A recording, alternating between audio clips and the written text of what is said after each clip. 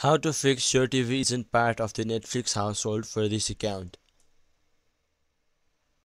Now then, the solution to your problem is to verify that your TV is a part of your Netflix household.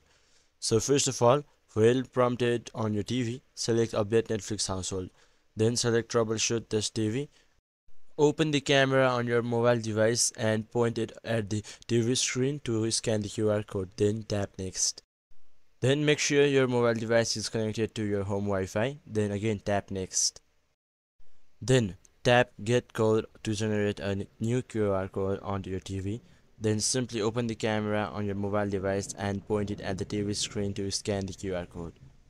Once verified, select Start Watching to continue watching Netflix.